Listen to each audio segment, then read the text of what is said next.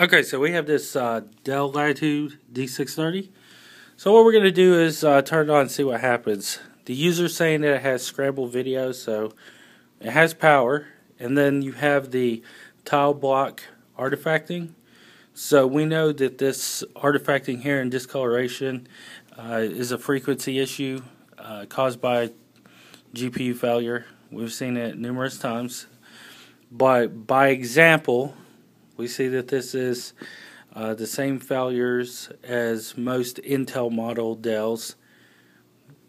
You know, Dell doesn't really make AMD model, they only make Intels, but just in the Studio series, same thing. In the Vostro series, same thing. In the Latitude series, the same thing. So we're seeing this as a repeat type deal. So what we're going to do is tear it apart and reflow it. We can see the bars going across, but what we'll do is take it apart, reflow it, check everything and make sure it's good, and then go from there. Okay, so we have the Dell now. We turned it on. We're going into the BIOS. So we'll see what happens. Before we had artifacting, where we had the 4 quadrants here, and this side was discolored and this side was doing its thing, kind of washed out.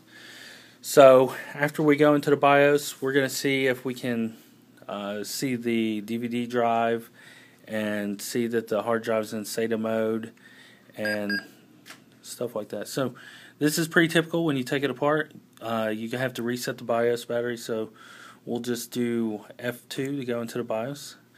And we see everything's here. So we'll go down to the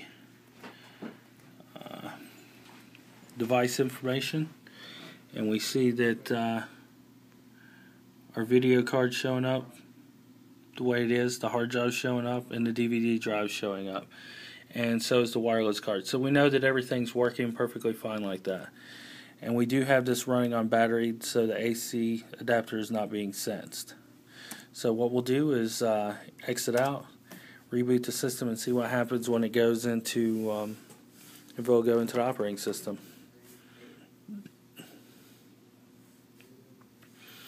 Now, good rule of thumb to keep in mind with these is that, and we have the Bluetooth being sensed also, is that you have to reapply the thermal compound as with all the systems, and you have to burn it in.